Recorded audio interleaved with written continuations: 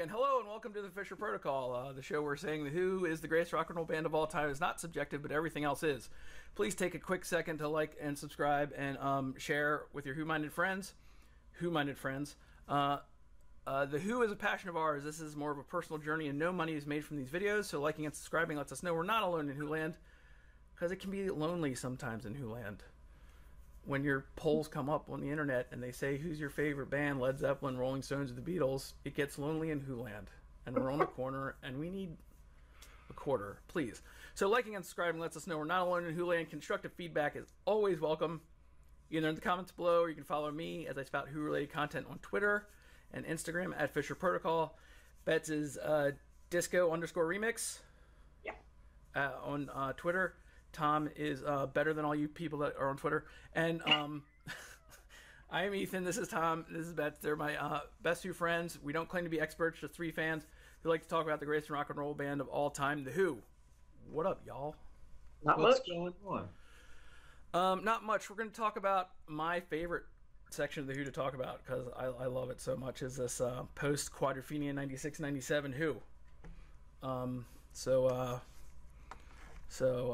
Endless Wire haters, see you later. No, I'm kidding. I've done a lot of Endless Wire defending this week. A lot of it. Yeah. It's neither here nor there. Today we're going to talk about the 1999 live album, The Blues to the Bush. After the Quadrophenia shows of 1996 and 97, The Who regrouped as a five-piece with Zach Starkey and John Rabbit Bundrick for the first time since the Live Aid era for 7 shows. The big IBAS show in Vegas was the first one. An internet hoax in the end. It was released under the name The Vegas Job, which is here. Yep. They did 2 more shows in California. Those were Bridge School benefit acoustic shows, which I have under this completely official release. Okay, on video. And they did 2 shows in Chicago and 2 at the House of Blues and 2 shows before Christmas at the Shepherd's Bush Empire. This is supposedly a document of those shows. The general reaction to the CD released from musicmaker.com was mixed to negative, most people feeling that the album was a mishmash of overdubs and considered mixed very poorly. I disagree. I love this album. I remember exactly where I was when I got it. It also laid the groundwork for the band, what the band would do in 2000, culminating in their appearance at the Concert for New York in 2001. And also, when I start talking about some of the music on the album, I will talk about a big deal for me on the album, which is Pete's kind of new guitar rig that he introduced here. Have you guys, Betts, we'll start with you. Have you heard this album before, and do you have any history with it? I knew about its existence, but until you pointed it out to me, I hadn't heard it before. But man, I loved it. This was really, really fun. A fun record. Tom? I did not hear of it. I had not had it until you sent me a copy of it a couple years ago. And then for a long time, it was like in my car collection of CDs that I'd rotate through if I ran out of podcasts or something to listen to. And I listened to it a lot, switching between discs. But yeah, I do like the album quite a bit. It's pretty good. This is where I'll go on a little bit, because what we're doing is we're doing these in chunks, and I get the first chunk I'm going to talk about. I Can't Explain, Substitute, Anyway, Anyhow, Anywhere, and Pinball Wizard. All songs I wrote. So, when I got this album, I was heady in my early rave days, and I was at this house party. And I've told this story a lot, so I'll tell it again because it's really pertinent to this album. As you can tell, it's the CD I have that is signed by all 3 members of this band.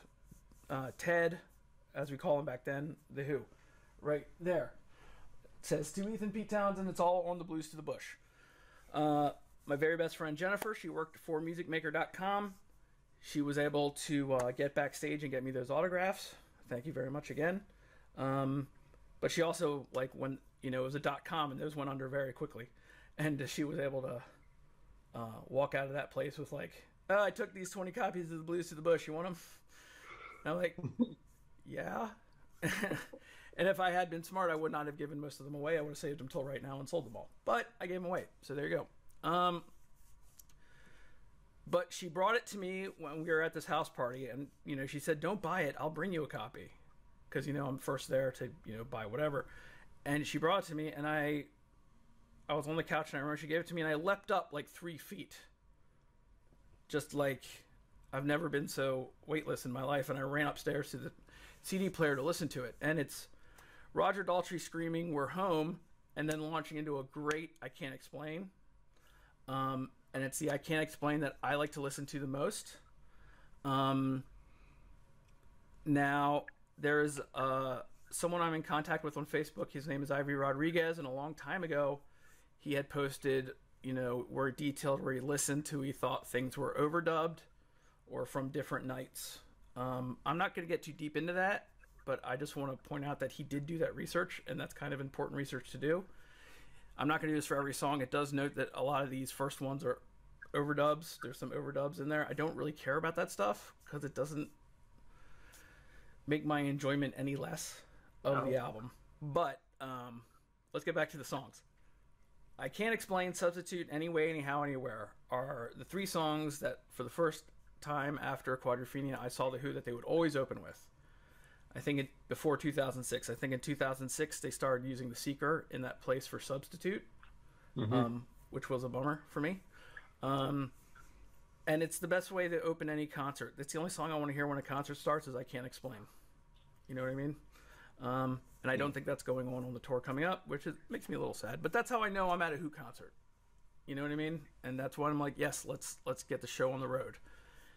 What I will say about Pinball Wizard is a great show off for Pete's new guitar rig, which I've talked numerous times at this about, with his piezo pickup and everything, and easily turn up the mid and the gain for the chorus of Short Plays of Mean Pinball. I could go on forever about this, but I won't. I love this album, and I love those first 4 songs. What do you guys think of those opening songs? Strong set, and like you said, it's kind of what you want to hear when you're here going to a Who show. Yeah, and I love that version of Can't Explain. Just the bass, John's, you know, really take it to the next level, and there's some ferocity behind the playing. Yeah, it's a strong opening set for sure. That's anything? I saw him in 2000, so I saw him right after this, and you know, I had been in the punk and goth trenches for a while, and I came back to them to this, and the sound it's just 5 guys. It's stripped down, and they sound happy, which is a big deal for those guys. It all sounds just great. It just blasts you into this whole communal thing that, you know, we as Who fans kind of share with the band. We're all in it together, and I like this record. Really like this record. So yeah, that's really interesting, especially when, you know, 89 was all the basically deep end acoustic. Yeah. And, you know, Quadrophenia, like towards the end, Pete started breaking out the electric more and more. Like, I know when it got really big deal towards the end of 97, he would start breaking it out for the rock and play it for the rock and Love Reign Over Me, and then into the other stuff. So the fact that he decided to come back, you know, Simon wasn't with them full time yet, and it was just him providing all the guitar noise that he used to do for the Who all the time. It was very exciting. It was very exciting. So we're gonna go to Bets to talk about My Wife, Baba O'Riley, Pure and Easy, and You Better You Bet. Thank you for giving me My Wife, because, you know, I am a My Wife connoisseur, and I think that's how we met, was because I was like brigading you with massive amounts of My Wife memes all summer long. 7.5 minutes, guys. 7.5 minutes of My Wife. What can I say? Love it. I really appreciate Alison Entwistle bullying her husband into writing this song, because I love My Wife. One thing I really like about this, and it was something they did in 2000 that I wasn't expecting, was they kind of let John kind of wild out, you know, on the bass and everything. With nice wild out, kind of relatively speaking, but it's just 7.5 minutes of bliss for me. I love this record. Love of the song, rather, and I love this version of it. And like I said, you gave me 7.5 minutes of it, so yeah. I think the one here that I watched yesterday to get familiar with the set was 11, Uh-huh. and there's a lot more trial and error, but it's a very good version. Cool. Well, it's in my top 5 versions of My Wife. So Nice. well done. Well done. Yeah. Baba, you hear that synthesizer loop, and it's chills. It's chills. Rabbit on this, let me give some shout out to Rabbit, because I feel like that dude just like punishes these keyboards. He's all over this record. I wish he was back. I mean, I don't know what happened there, but this is kind of Rabbit's show too. Really great swirly keyboards and just beating the hell out of those things. So, and You Better You Bet. I like You Better You Bet. I don't know. Some people don't like it. They don't like bass dances. I think it's a fun, sexy kind of song. They did a great job on it. Roger loves singing it. I will say that. And I have one more thing to say about that, which is, I don't know, I kind of caught this, but I feel like the bass sounds like bed springs kind of bouncing, which is very apropos for this song. Well, I mean, it's like pure Pete Townsend pop in the way that like which he was doing a lot of. Let My Love Open the Door is. And I always put those songs together because they're the purest form of 3-chord pop music that exploded when they were released, and it's one of their biggest hits, and it's never not going to be played. So yeah, exactly. It's a great song. It reminds me of the summer of '82. So going to the beach with a bestie and all that kind of thing. Won't Get Fooled Again. Again, fantastic song. Of course, I always say my version starts out with boom, boom, boom. Well, wait, hold a second. We're gonna go in order of the album. Oh, okay. Oh. Yeah. So that's on second. Oh, I went too far. That's fine. The only thing I'll say about that group of songs is the fact that Pure and Easy was on the CD was just amazing to me. Yeah. What do you think about Pure and Easy there, Tom?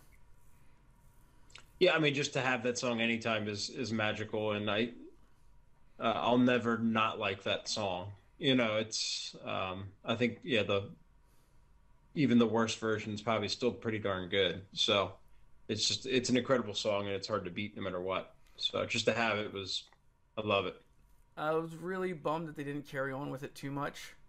Yeah. When they went on 2000, what they put in its place was stuff like Bargain, Relay, I Don't Know Myself, Occasional I'm One. You know what I mean? And what I loved about this 1999-2000 tour thing they went on is Pete talks about his 3-part show. Well, the 3-part show for this particular tour was just deep cuts of Who stuff I wanted to hear. Like I Don't Know Myself and stuff like that. So that's why I liked it so much. But Tom, the next section was I'm a Boy Getting in Tune, the Real Me and Behind Blue Eyes. Yeah. So I'm a Boy. I think it's nice to have that poke its head out into live Who music. John plays really well, adding a lot to that song. The mix, I wish there was a little bit more guitar there, but that's all right. And I don't know, it seemed like it was lacking just a little bit of energy, but you just kind of went on this tear through the last few songs. So you bring it down a little bit, I guess it's all right. There's no issues there. Getting in Tune, another magical John song. He's really working it. Just playing beautiful bass. The whole band is really tight. Rabbit sounds great. That's another song I just have a hard time not listening to the bass, just because what John's doing, just playing all over the place, but not in his usual like in your face kind of playing. Yeah, and Pete's got a nice solo in there. And yeah, I really love that version of that song. And I just love that song in general too. The Real Me, Zach is on fire, does a great job. And I think I noticed the most about this song was just kind of how maybe Pete's playing is so much different when John's in the band as opposed to like what they sound like now, or since John passed away. I think Pete's playing is vastly different, and he can kind of sit back and not relax, but pick and choose what he wants to play, especially when John's in the band. But now he's got to push a little bit more. I don't know if it's my favorite version of The Real Me, but John Entwistle playing bass, I'm good. And then Behind Blue Eyes, the vocals, Pete and Roger really crush it. Pete, I don't know how he never misses a note on any of the times he plays this. Maybe there's an overdub in there, I don't know, but he always seems to play really well. Yeah, great version of that song. It's, you know, I always love the ending of that song too. So it just brings the energy. What I was saying was in regards to like The Real Me or getting in tune, like they're trying things out for this new form of the band, and you know, they had done The Real Me on the Quadrophenia tour, but it wasn't like just Pete on guitar. So, you know, yeah. I always like hearing that stuff. So the next section is Magic Bus, Boris the Spider, and After the Fire. And I like the versions. I don't know if I'm a fan of later day Magic Buses in general, but you know, I like it. Boris sounded like Boris. Betsy, you have anything to say about this Boris? Was it a special Boris for you? It's always a special Boris for me. It was a good one. It's a solid 10s across the board Boris. What can I say? It's a crowd pleaser and everybody loves it. I don't know. One day, you know, he's going to make him feel so small. 10 feet I wonder tall. when the last Boris was played. Huh? I wonder when the last Boris the Spider was played. Because it's got to be right around this time frame, right? Yeah. I can't remember if they did it in 2000 or not, to be honest with you. I can't remember if they did. That's something I'll look up in a minute. Yeah. Could be as late as, you know, Watford in 2002. You never know. Yeah. But the big, I think the big highlight here is this After the Fire. You know what I mean? It's like, it's gold. I don't know why they didn't do it after this. I don't know if people considered it a bathroom song or something like that, and they noticed that and they didn't do it. I absolutely love it. It's a Roger Daltrey solo song written by Pete Townsend. So why wouldn't the Who do it? It makes perfect sense. And I love this version of it, and I didn't think I would love a song that much that had the name Dom DeLuise in it, and I do. You know what I mean? Yeah. So I don't know if you guys have anything to say about After the Fire. So good. It's cream of the crop as far as songs from these guys. I don't know why. I love it. And I always put it with Stop Hurting People or The Sea Refuses No River. Yeah. In those type of songs. I just love it. I think it's one of those type of songs. I wasn't expecting to hear it, and what a pleasure that was. I think that's one of my favorite songs on this whole series of concerts. I love it. And just because it's so rare and it sounded good. Yeah. And it was with the Who, so it wasn't like you had all this deep end backing stuff, which is great, but you know, it sounded like, you know, especially with John on bass, it just sounded really good. Yeah. Yep. Okay, so 2 songs no one's ever heard of, Tom. It's called Who Are You and 515. I didn't mean to give you the lesser known, the B-sides. The obscurities. Yeah, no worries.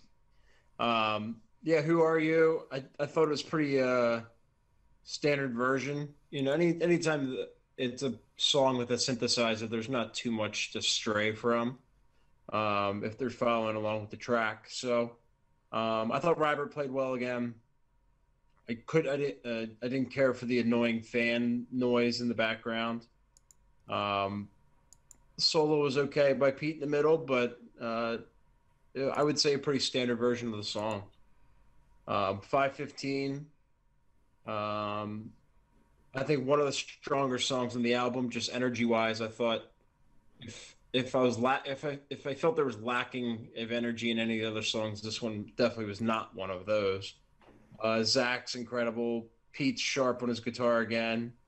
I hate the woohoo guy in the background. Pete has a good solo. And then John, you know, shows he's the best bass player in the world with his. I mean, no one else can do what he does.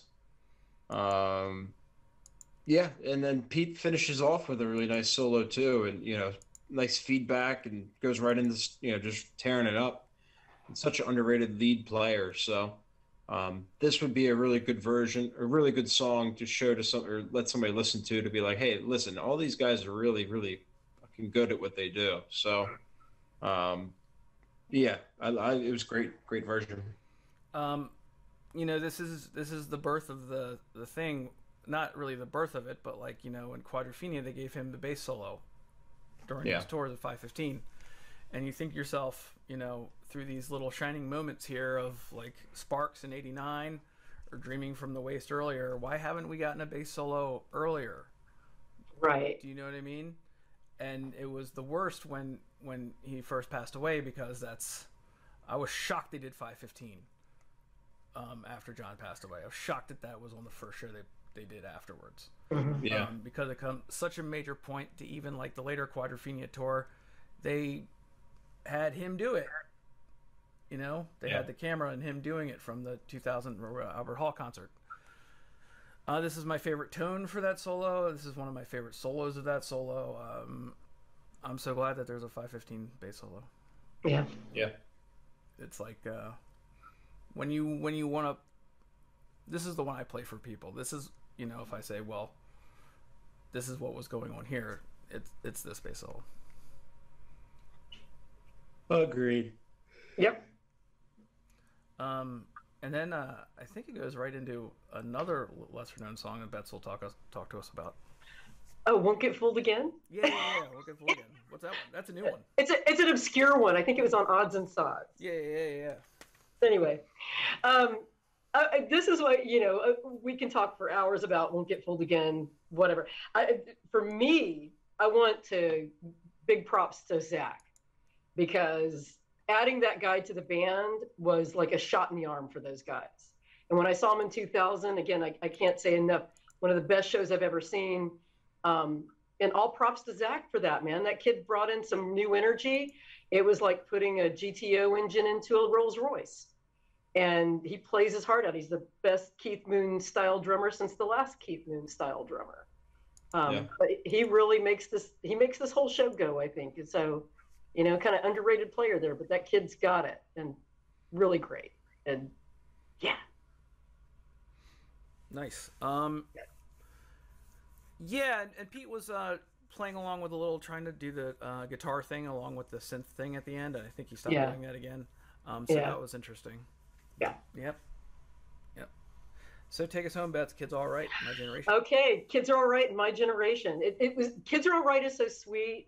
So this was kind of a nice little ending, kind of a back to our roots kind of thing. It's just a really sweet kind of song. And then it goes into My Generation. And this version of My Generation is punk as, they're just wilding out. And I know a lot of people get a lot of, oh, these old men, they're singing My Generation, hope I die before I get old. Like, what are you talking about?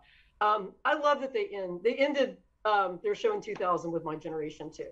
And I loved it because it's sort of like saying, we're older, you're older, but we all still relate to this song in some way. This is like our anthem. We joked in 2000 at the end of it, because they went kind of like here, they went into this sort of extended thing at the end. And my friend and I were talking about, it was like, go home to your kids, pay the babysitter kind of thing. But they really, really just tore up the stage with My Generation. And it's a great way to end the show. And I don't care how old they are. Play it all you want, dudes, because we'll be here for it every time. I really like this Kids All Right because you can see what it's going to become later on. Yeah. It becomes a much longer song with a lot bigger coda on it. And of course, we end with My Generation, which is, a song written by Pete Townsend. So I enjoy it. Yeah. Tom, anything on the end here? Yeah, I mean, Kids Are All Right's, one of my top 3 Who songs ever, I think, and I really love it, and it's a good version. And like you said, you can see where it's going to head, how they play it live. So, just a treat to hear it always. And yeah, my generation it is what it is. It's so good, you know what I mean? And it's good to hear it live, and you'll never not be upset. You'll never not be upset hearing it. And I think they tried at the Who Hits 50 tour not to play it for a couple shows, and they got so much crap. Yeah, they had to play it. So, so overall, thumbs up. I'm giving it a thumbs up. I mean, I like it very much. It's not live at Leeds by any stretch, but that's not what I'm looking for when I listen to this. No, you know what I mean? And I don't think After the Fire would have sounded good on live at Leeds. So that's where I am with that. Yeah. Cool, guys. Well, that's it for this edition of Us, and we'll be back hopefully soon with something else. Gearing up. We got concerts soon. Bets, your concert's like a month and a half away. End of April. I can't wait. I'm so stoked. Going with my best friend. I'm probably gonna cry the whole time. Yeah. I'm definitely gonna be crying. And Tom, we got ours at the end of May, right? May 20th. Yep. May 20th. Man, it's gonna be fun. I gotta look at those. I gotta look at those fall shows. I don't know what's going on with those yet. There's gotta be something happening. All right, guys. Thank you for coming. And hey, everyone, if you're still watching this, thank you so much for coming. And we'll see you. Bye. See you.